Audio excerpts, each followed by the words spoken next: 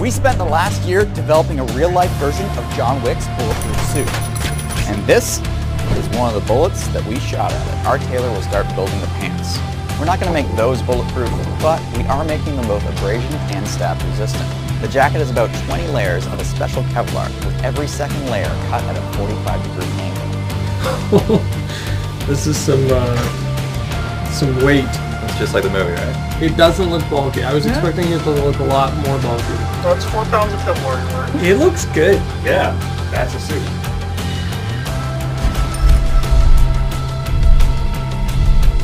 So after almost a year of hard work, it's time to shoot this thing.